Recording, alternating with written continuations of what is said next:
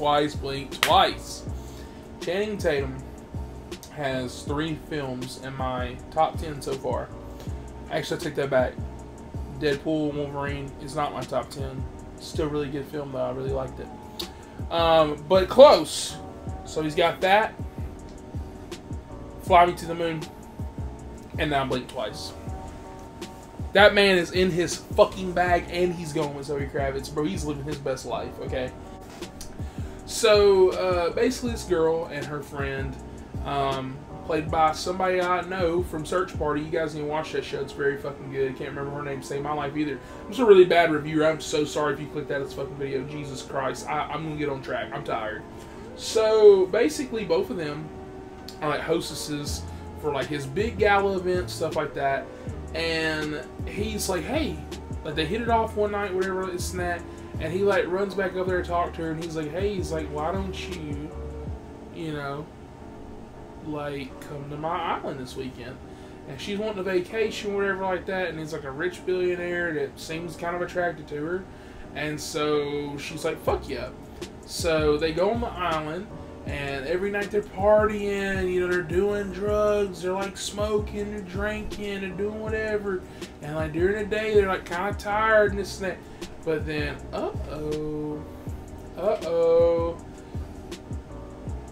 dirt under my nails. This bitch got a bruise. This one bitch, fuck, something doesn't happen. She done stayed a little too late. She'll be just saying. And they're starting to realize everything might not be the way that it seems. I think I gave a good synopsis of this film about what the trailer gives you. And so this movie is going to be hard as fuck to talk about without spoiling, but I promise you I'm going to do it. So this movie, just like every movie, set up in 3rd acts. 1, 2, 3. The setup for this movie and the 2nd act is pretty much just, we're getting there, we're going, and we're partying, we're doing whatever. And it is some of the best fucking shit I've seen in a while. Just the way Zoë Kravitz, like, has the camera position.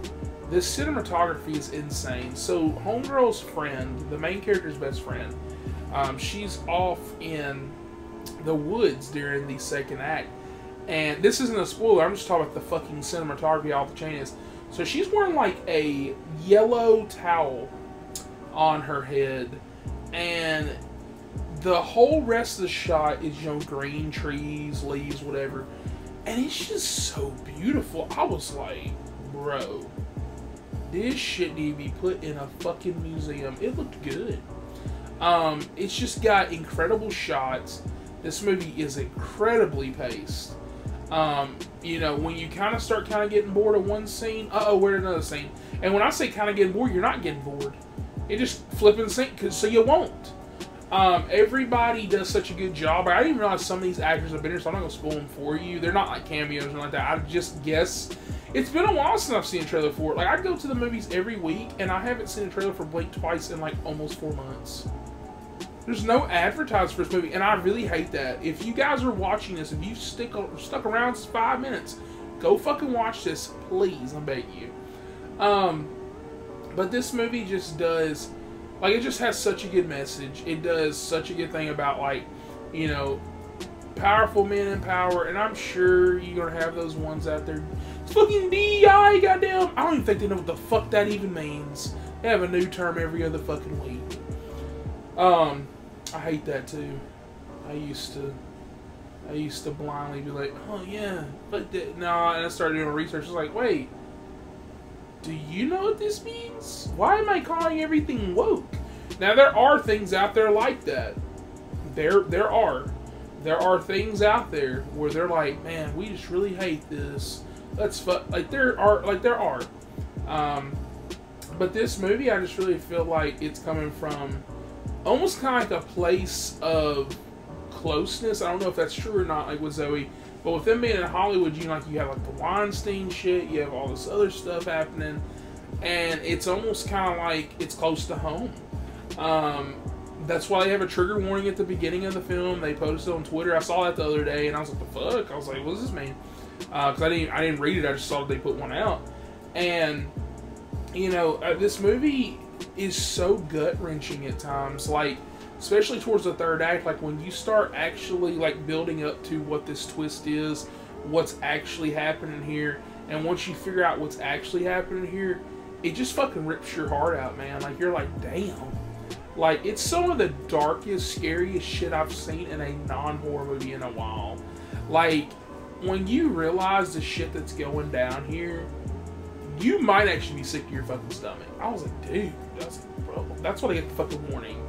And I'm not even like a wuss like that, like I'm like, fuck. But it was still just one of those things, I was like, damn, I was like, I kind of figured that's what was happening. Because it's not like one of those type of movies, so I was like, damn, that's a mystery. Like, it is a mystery, but like, it's kind of in your face. Like, it's like you kind of like, you're not stupid. You're like, oh yeah, that's what's happening. But you're expecting it to be something else, but when it's that, you're like, oh, fuck. And so, I don't know, like, this movie just does such a great job at what it's trying to portray, the themes it's trying to have, while also having great cinematography, great performances from everybody. This is damn near my boy's, I would say, third or fourth best role. Like, it's like in that order. It's probably like top 3, top 4 for him. This character he plays is so well written, so well acted by my boy, Mr. Tatum, okay? Mr. Gambit. In just a way where you're just, like, whenever he's on screen, he's such a presence. Whenever, you know, characters do anything, like I said, them smoke and drink, everything, like, you're just on the edge of your seat, you're just waiting for something to happen, you're waiting for that pin to drop. And I fucking love this movie. With that, then I'm going to have to give Blink twice. Fucking 10 out of 10. I don't give a fuck. It's my channel, bitch. 10 out of fucking 10. Masterpiece. I'm giving it a Mr. Chocolate Silver approval as well. This might be the first fucking 10 I've given out, like, physically on paper. I've given out some other 10s this year, like, for example, Dune. I did that little review that got no fucking views. This is when I was starting out.